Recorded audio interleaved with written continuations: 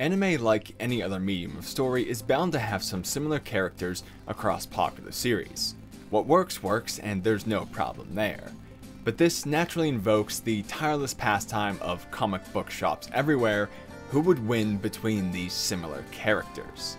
Today, as we so often do, we're taking a trip back to the 90s to look at two utter classics, Cowboy Bebop and Trigun. Specifically, a battle between Spike Spiegel and Nicholas D. Wolfwood. I would have done Vash, but, well, if you've seen Trigun, I think you know why I can't. But if you haven't, be warned, there are spoilers for both series ahead. If you haven't seen them, give them a watch, they are well worth your time. But with that out of the way, let's get into things proper here. First up, we have Spike Spiegel, the character who made anime look like more than just a nerd outlet in the late 90s. Born on June 26th in 2044, the man from Mars worked for the Red Dragon Syndicate for an unknown amount of time, although it seems to be he was considered as a possible successor by the organization's head, Mao Yinrai, so we can assume whatever the timing was, he had some considerable impact. There he falls for Julia, a woman seemingly involved with his former equal-turned-rival Vicious, the man who later takes the Syndicate by force for his own. With the tensions growing between the two potential leaders, Spike fakes his death to leave his old life behind and start a new one with Julia. However, Vicious catches wind of the plan and offers Julia the chance to save herself by killing Spike. She refuses, and he leaves Mars alone, forever stunted. What happens in his life from there is somewhere between a reality and a dream, the past and the future left forever in a pointless limbo. Most of what we see from him is in this range, working as a bounty hunter from 2068 onwards with Jet Black, as they slowly gather the rest of their crew, Faye Valentine, Radical Edward, and of course, Ein. Working in a crime syndicate and later as a bounty hunter, Spike picks up some considerable skills. Foremost is his mastery of seemingly every and all firearms. While he favors his signature sidearm, a Jericho 941R, he's seen using any number of weapons throughout the series, including but not limited to other sidearms, shotguns, explosives, a net launcher, a flamethrower, and even support equipment like his night vision glasses and some kind of lifeform sensor. It's safe to say the man is heavily armed, seen best in Ballad of Fallen Angels, where he scrounges up weapons hidden across the Bebop to confront Vicious once again. And he's no rookie with any of them. From precise shots to well-planted explosives, he makes good use of every weapon he's seen with. Probably the best example of this is being able to disarm opponents with a single shot, seen best in Sympathy for the Devil. This gives him an immediate advantage against any other armed foes and details his deadly precision. Another advantage he has in one-on-one combat is due to his knowledge of firearms. He's able to count his opponent's shots, letting him know when it's safe to duck out from cover and land a blow or move to a better position. This is an invaluable trait and something not often seen from anime protagonists. But even if Spike doesn't have a gun to hand, he's at no disadvantage. His CQC skills are also unmatched throughout the series. He can fight adeptly and against multiple foes at one time, even when hungover. He needs to be injured for Vicious to keep up both times they fight, and he takes out an entire gang with nothing but his fists on Callisto. He follows Bruce Lee's system of Jeet Kune Do, explaining to Rocco, "It's not about strength or power. You gotta be fluid." Huh? You have to be like water. That means relaxing the whole body so it can react instantly without resistance. Without thought. It means becoming like clear water. But don't think this only applies to physical attacks. It's also part of his extreme agility. He's able to pickpocket with minimal effort so his target would never know the difference until it's too late. This comes in handy in situations where stealth is key, like the multiple times he's seen tailing a target. And he dodges not just punches and kicks, but also hot lead all the way up to machine gun fire, usually for just long enough to get into cover, where he then throws his opponent off with a quick shift of weight, drawing their attention to the wrong spot for just enough time to gain the advantage. Some of these could also be considered part of his instincts. He knows where and when his targets will be hiding, he sniffs out all of Faye's cheats and is able to perform similar things himself, and he's just about unambushable, having an innate feel for tough situations and how to get out of them. He can sneak up on anyone, but the reverse is nearly impossible. And finally, we can't forget just how indestructible Spike is. He survives brutal near-death encounters, managing to get back on his feet and fight again every single time. And this includes in the moment where he fights through gunshot wounds and punctures on many occasions. And we're not just talking about a shot in the arm, but even direct hits to his stomach. He has no fear of death, allowing him to utilize this indestructible nature to rush right into terrible situations and come out on top. I think it's also good to put a specific label on how he utilized some of these skills as well. The first major accomplishment we witness is in Episode 5, Ballad of Fallen Angels, where he storms the church Vicious is holding Faye hostage in. He walks into a setup solo and leaves it alive, taking out multiple enemies with bigger guns, better vantage points, and more preparation. They have the drop on him 100%, so even just killing a couple of them would be an accomplishment, let alone all of them save Vicious. This is where we can see him dodge rapid-fire weapons, utilize cover to the best of his advantage, and apply some precise and deadly shots. Plus, his sleight of hand comes into play as he surprises his rival with a grenade even after being shot and stabbed and thrown out of a window. Mad Pierrot is another one of the toughest situations that he gets out of. Being in the wrong place at the wrong time, the Mad Killer locks onto Spike and forces a confrontation. Not only is the clown armed to the teeth, but he also can't be shot, taking away one of Spike's most utilized skills.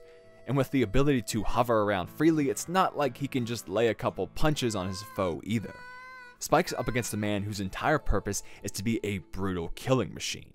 It's a tough situation, and now Spike gets a heavy assist by luck on this one, given the appearance of a toy cat was what he needed to give him the edge to win, but the accomplishment here is more or less just surviving 2 encounters with Pierrot.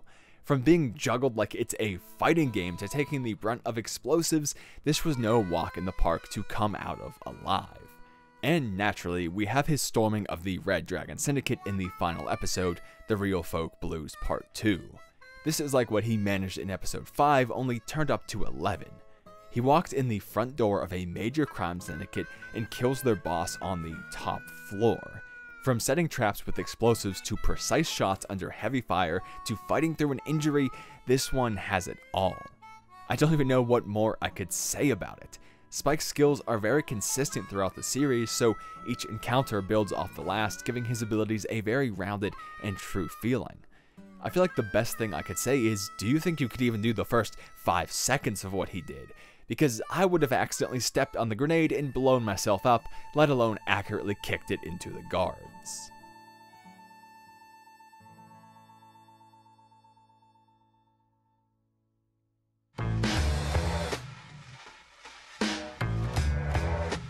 And then we have Nicholas D. Wolfwood, one half of the ideological battle of Trigun, serving as the realist to Vash's idealism. Not many definitive details are known about his past. We get a few hazy ones near the end of the series, where we see that he was the child of an abusive guardian who he later killed, commenting on how it was easier than he thought.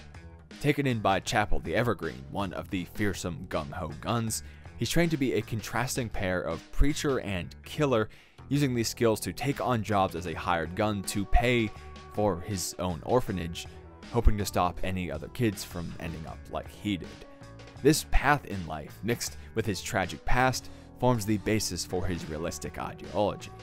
And his work as a hired gun changes his life completely when he's contracted by Knives, Vash's brother, to see that the idealist makes it to their final battle alive. Also, apparently the middle initial of D stands for, once translated, "What the hell family do you think you're from? I'm gonna tie you up in a reed mat and dunk ya." That doesn't add anything, I just kind of felt obligated to share it. Now, one look at Wolfwood gives you a good hint as to his equipment. While he's seen using other weapons in the series like the numerous Belief Lightning models or Vash's 45 long Colt, we only really need to talk about the Cross Punisher, the massive cross he carries around under wraps. A hulking mass of weapon, it stays true to the series name, having 3 features: a machine gun from the long end, a rocket launcher in the short one, and a cache of sidearms in the cross's horizontal. These are listed as 45 ACPs, made by the in-universe Greater Arms Co. They're also specially designed to be used dual-wield, having a secondary trigger which allows the user to rack the slide with their trigger finger. When done with them, rather than reloading, he often simply tosses the empty pistols to the side, pulling out 2 more from the total of 8. So you don't have to worry about long reload times here. Let's just say he's not afraid of excessive amounts of lead. With all of this to it, the Cross Punisher is quite the heavy armament. While he and Vash tend to wield it with ease, it's seen taking 3 men to lift in his first appearance, and even then they struggled to heave it for more than a simple toss. This is where we start to see the first of his skills, an immense amount of strength. Not only does he carry this behemoth, but he swings it around like it's nothing, often using it as a shield for incoming attacks. He also puts this strength to use in hand-to-hand combat, knocking out multiple foes in a row with single blows. But don't think his combat ability comes from strength alone. He's also seen to be quite the agile fellow. Not only is he running to duck behind cover, but sometimes he doesn't even need to. He manages to dodge gunfire and even lasers with seemingly minimal effort. Not to mention he's able to outrun advanced drones and giant sandworms. He's a near perfect combo of speed and power. Naturally, he'd be fine without either of these though, as he's shown to be quite an adept shot as well. In his and Vash's first meeting, he uses an unfamiliar firearm to take out those same advanced drones from afar with a single bullet each. Then he continues his prowess by showing himself to be on level with Vash in the quick draw contest, where he's able to disarm an opponent and then light his foe's cigar with a bullet, not missing a single beat. And he gets to the final round and survives the huge battle afterwards without landing a single killing blow, meaning he was precise enough to ensure no one died. To add even more to the pile, he also has a seeming sixth sense for combat. This isn't just his avoidance of hot lead or taking down massive forces, but definable and impressive feats. He uses the Cross Punisher to block a sniper shot from Kane the long shot on Vash with lightning speed, and later in the same conflict avoids a planned ambush from Chapel the Evergreen. Safe to say, Wolfwood deserves his consideration to be among the ranks of the fearsome gung-ho guns. Now it's time to get into some specific accomplishments. I think the most obvious one is the Quick Draw contest in episode 10, fittingly titled Quick Draw, for both the actual contest and what ensues afterwards. We already mentioned the skills he presented in it, like disarming foes and dodging the rapid spray of a machine gun, but it's important to note that he doesn't even break a sweat doing any of this. It's just another day for him. Plus afterwards, he and Vash take out an entire town's worth of goons seeking to collect Vash's bounty. By my count, they were outgunned at least 33-2, facing not just men right in front of them, but also with vantage points around the town, holding hostages, while those 2 were left mostly in the open. They managed something similar in episode 18, Goodbye for Now, but we don't really get to see how it was done, although they do say it was around 200 versus 2. Now we could look at the drone facility as something similar, but I think it's better to devote some time to his interactions with the gung-ho guns. He fights 4 of them: Leonif the Puppet Master, Gray the 9 Lives, Zazzle the Beast, and Chapel the Evergreen. Leonif and Gray were well aboard the remaining siege ship, where he takes down an army of puppets from the former and squares off directly against the hulking beast that is the latter. He's forced to utilize his Cross Punisher to its fullest in defeating the man with 9 extra lives, who he then discovers to be more robot than human, making it quite an impressive feat. And Chapel the Evergreen in episode 23, Paradise, is probably his hardest fought battle. His former mentor was always one step above him, showing himself to be even more agile and adept. The situation is worsened when we see that Chapel has set a sort of ambush, leading Wolfwood through the streets to put him in quite the disadvantageous position. Despite being seemingly outmatched and outplanned, he still comes out on top in the conflict though, besting his old teacher and shifting his philosophy at the same time. It wasn't just a physical accomplishment, but a mental one as well, as he overcomes years of failure, and that quick shift is likely what gave him the edge.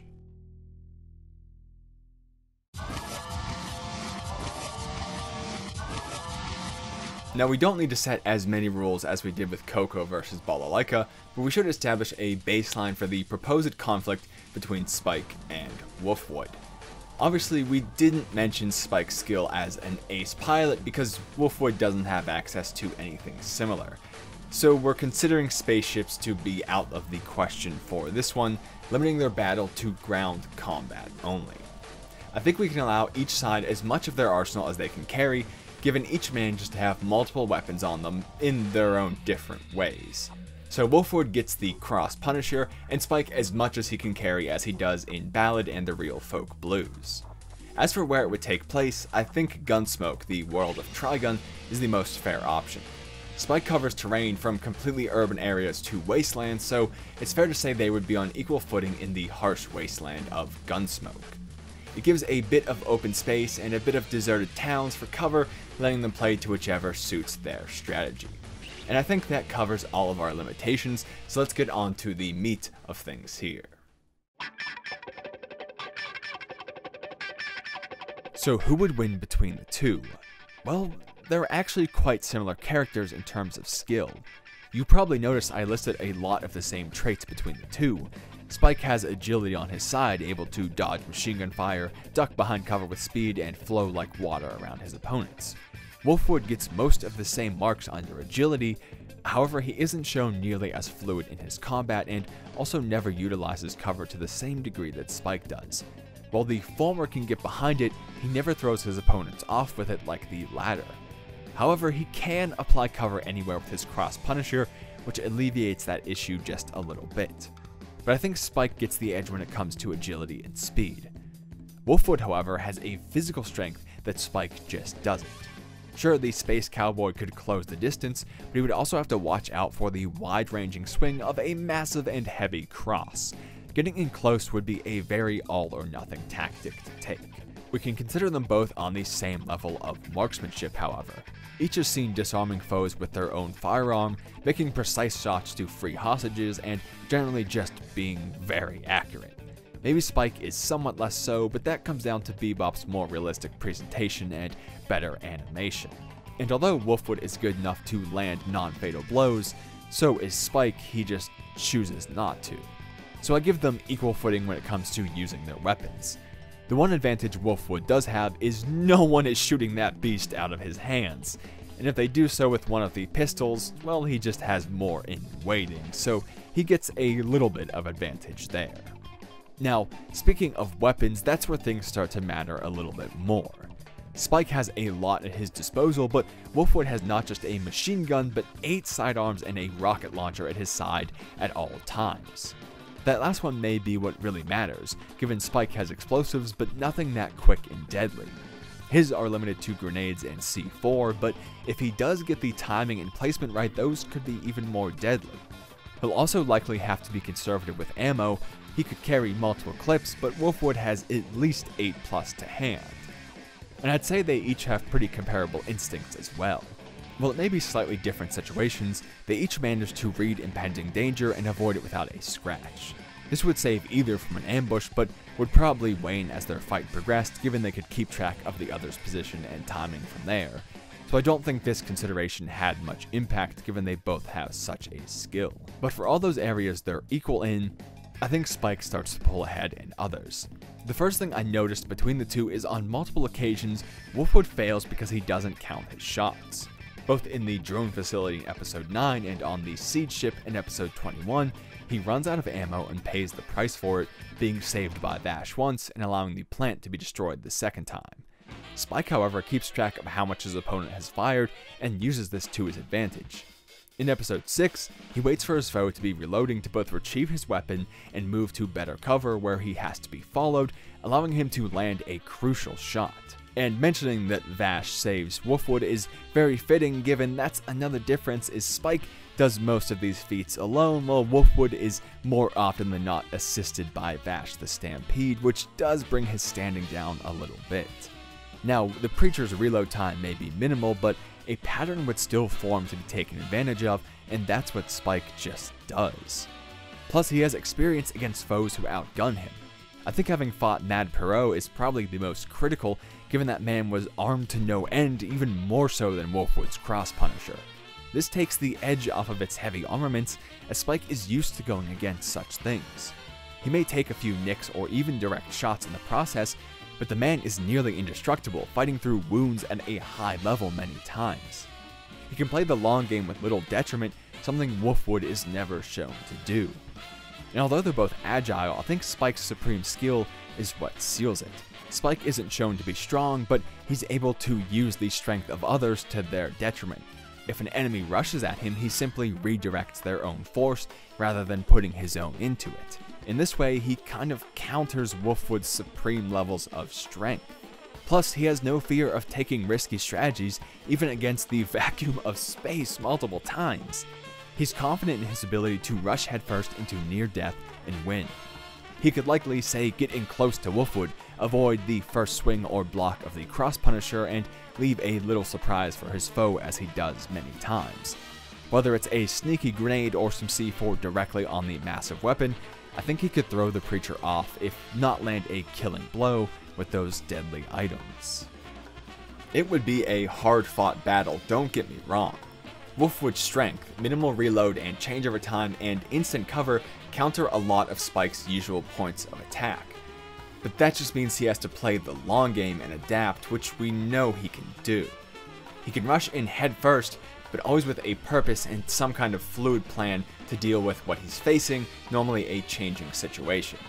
He'll last and overcome, eventually attacking Wolfwood's faults over time.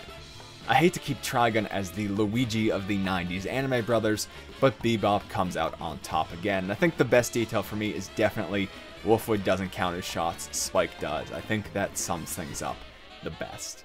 Anyway, slight small off the cuff rants at the end of videos out of the way. Let's get into the ramble about other things like subscribing and such. This is a great transition, I swear. But consider subscribing for more content like this. Much better, actually, I swear. I'll have links in the pinned comment below. First up, my Twitter if you want to follow me a little bit more directly, see what's going on. Maybe some short videos there. I don't know, I'm trying out shorts and different things. We'll see what's going on. My Discord if you want to reach me directly, chat with other fans. We just had a hangout a couple of nights ago, which was pretty cool, so we have some good stuff going on there. And my Patreon as well if you want to support me directly and help me improve the content and get as much as I can that's quality out for you. And you'll get a name at the end of videos like these people on the screen right now. Hopefully I pointed the right direction. Anyway, more videos on screen, subscribe thing, and I'll just stop rambling, let you get back on with your day, and say thank you for watching, and I hope I'll see you again soon.